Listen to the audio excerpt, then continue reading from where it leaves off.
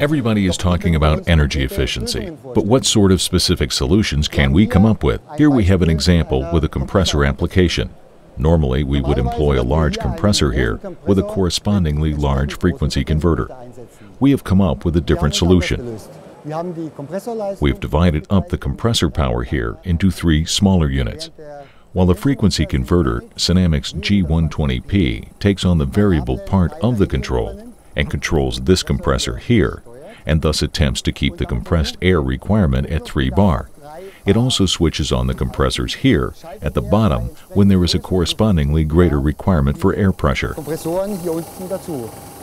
The compressors here at the bottom are driven by SIRIUS switch units, paddles or complete starters, and are operated with solid metal. As a result of this, we operate at optimum efficiency, and yet despite this, we are able to maintain control with the frequency converter.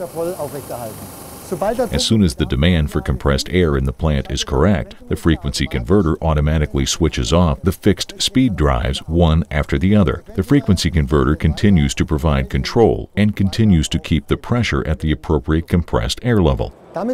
Associated with this, we can combine the advantages of a fixed speed drive and frequency converter in an optimum way and thus save energy.